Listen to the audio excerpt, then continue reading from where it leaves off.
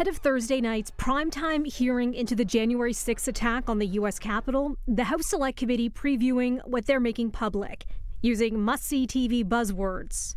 The panel of 7 Democrats and 2 Republicans say they'll be sharing previously unseen material about what it calls the coordinated, multi-step effort to overturn the results of the 2020 presidential election and prevent the transfer of power. The idea that all of this was just a rowdy demonstration that spontaneously got a little bit out of control is absurd. Speaking to the Washington Post ahead of the first hearing, Representative Jamie Raskin, one of the Democratic members of the committee, says the panel has found evidence on former U.S. President Donald Trump that supports, quote, a lot more than incitement. Our country has had enough. We will not take it anymore, and that's what this is all about.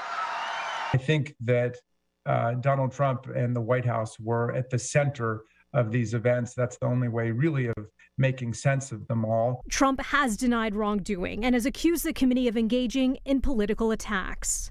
Taped testimony from the former president's top aides and family members will be shared over several hearings, with at least 2 more sessions set for next week and more later this month. There's no real mystery here about what happened. There isn't. That's why I don't know that we're going to see really significant revelations. Simon Rosenberg is a Democratic strategist. He says after the committee's roughly year-long probe into the deadly siege that's included more than 1,000 interviews, the panel is facing a communications challenge. I think the committee is very aware that they have an obligation just to tell the story. I think there's going to be a very deliberate attempt to keep it simple and to tell the story about what happened that day, to lay it out in detail. Something to keep in mind, this is not a legal hearing. Details could be used in future proceedings, but one of the goals the committee says is to figure out how to keep this from happening again. There's a political angle, too, with Democrats looking to give voters attention ahead of the November midterm elections.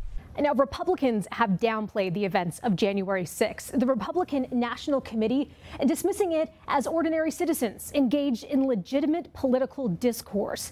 Now, conservative media giant Fox News not carrying the hearing live like a whole slew of U.S. broadcasters. But a reminder, though, Monday was 17 months since the attack on the Capitol, and it is part of one of the biggest investigations in the history of the U.S. Justice Department. I want to run through some of the numbers with you. So far, there have been more than 800 people charged, 310 convicted, 1 acquitted, 500 plus still pending. The Associated Press breaks it down.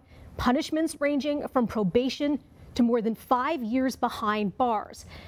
Now, the most serious cases, though, for alleged seditious conspiracy. Now, that calls for a sentence of up to 20 years in prison. Trial for that begins later this year.